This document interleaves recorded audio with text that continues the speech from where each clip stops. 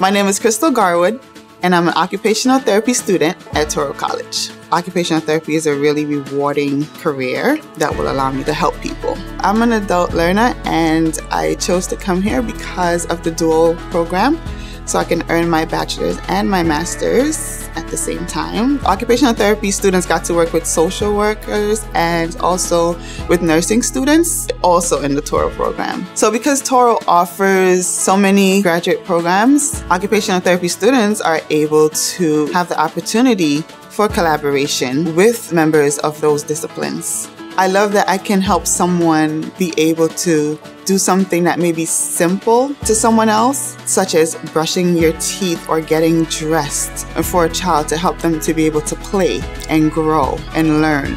I just think it's such a versatile career that allows you to be creative and really help people improve their lives.